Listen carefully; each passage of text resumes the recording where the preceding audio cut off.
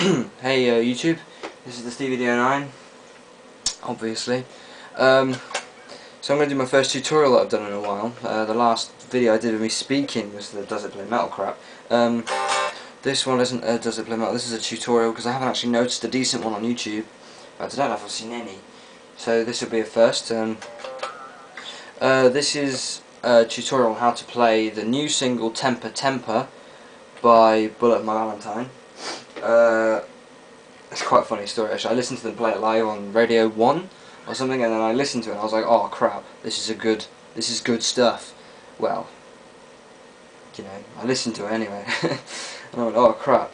And I picked up my guitar and then all of a sudden I could just play it, like, because I've played so much Bullet. Obviously the technique sort of stuck in my head, even though it was kind of a new thing. It was more like Axe Wound, which is an interesting direction. Anyway, I digress. So, what I'm going to do, I'm going to teach you how to play Temper Temper. You need to have drop C tuning guitar. I think that's right.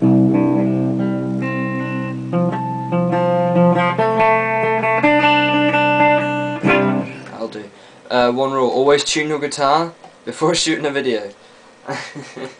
Okay, and you need distortion. Obviously, I'm using the good old Boss MT2. Okay.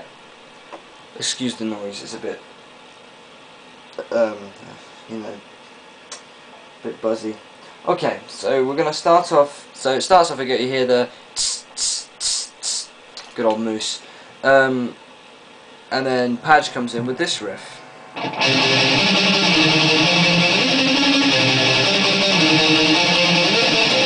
I fucked up. Doesn't sound very good. Oh well. That'll do. Right, so he comes in with this one.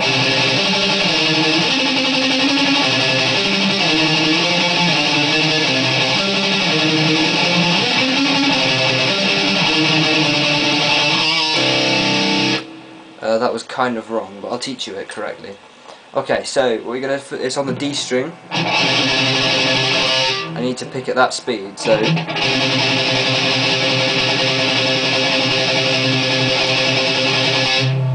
And you're gonna go.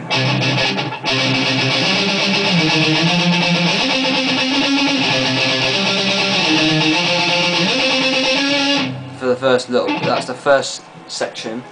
You can go sort of, it's easier, I think it sounds more like the original when you go up. So yeah, so you're going to go open, 7, 3, 5, and then 12, 13, so. And then you're going to go open, 7, 3, yeah, open, 7, 3, 2, 2, 3, so. Okay, so then you repeat that twice, so if you play it right, it sounds better.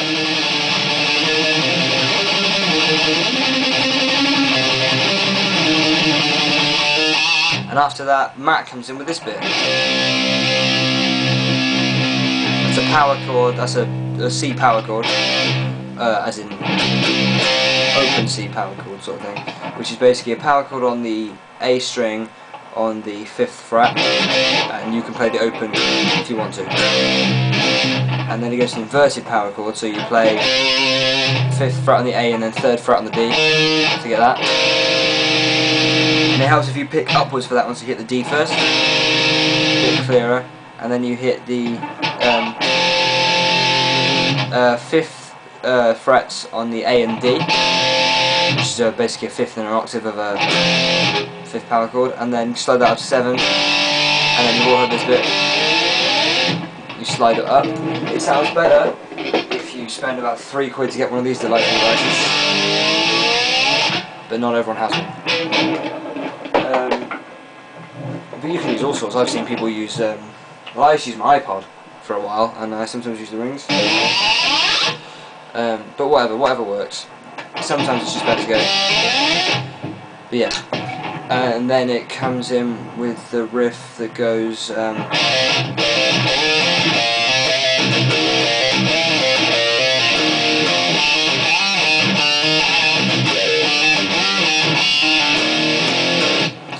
that goes like this. you go hammer on 3 to. This is Padge's part, I think, or is it Matt's part? One of the parts goes.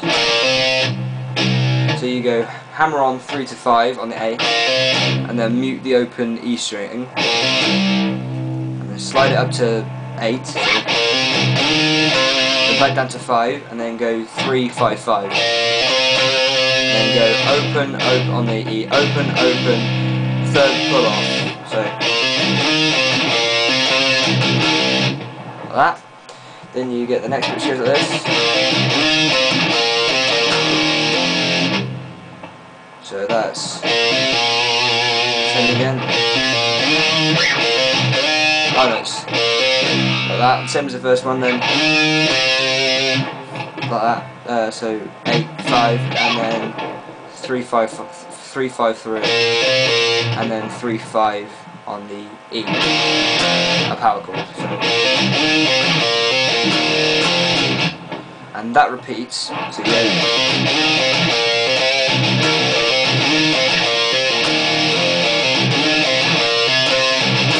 And then do a pinch on one of that. And then go back into that. And then the harmony for that goes 2 3 on the D, up to 7, 3 2 3 3. So same again. And then 2 3, open, mute the string, up to 7. So that goes 2 3 7. 2 3 2, and then so that whole harmony part goes.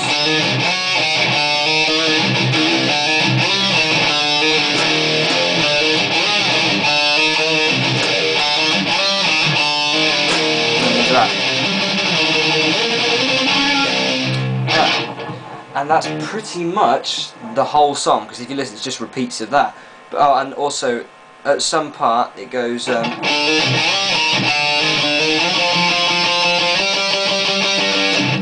Which is, it's either octaves, so no, sorry, something like that. I'm not entirely sure about that. I don't tend to do it. But yeah, if you watch my cover of this, which should be up on YouTube around the same time, you should be able to get to grips. But just in case you don't, I'll do a quick snippet of just the intro, just so that you can understand where I'm coming from.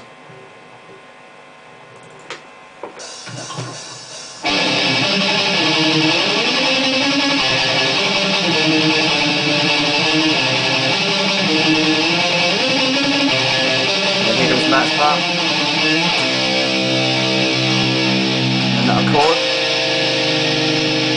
and then that, oh, and then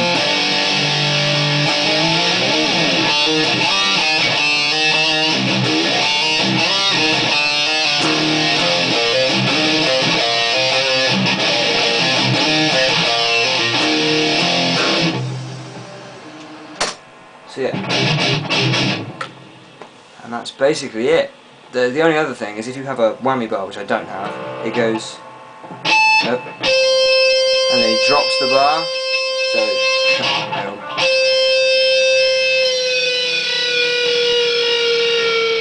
and then comes back up. Something like that. Except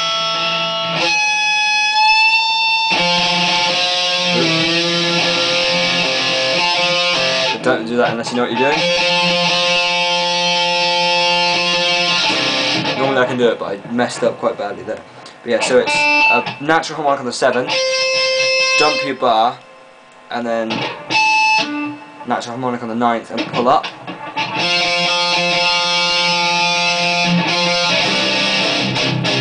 Oh, I think that's it, basically. I'm almost 100% certain that's it. Like I said, watch out for that octave. I can't remember exactly where it comes in, but I learned the song by ear, so you're going to have to forgive me if it's wrong. But yeah, hopefully I'll get this up before other people do the same, and who knows, maybe when they release their album I'll do some lessons on that. I'll try and pre-order it and get on that. But yeah, popular, getting Facebook messages all the time. So yeah, thanks for checking out the video, and you know, comment, rate, subscribe, all that jazzy stuff, and I look forward to putting up my next tutorials and covers and possibly some original stuff when my band kicks off. So yeah, you can look forward to all that lovely juicy goodness. Until then, this is Stevie, and yeah, I'm going to sign off. I will put up my next video in due course. Alright, take it easy guys.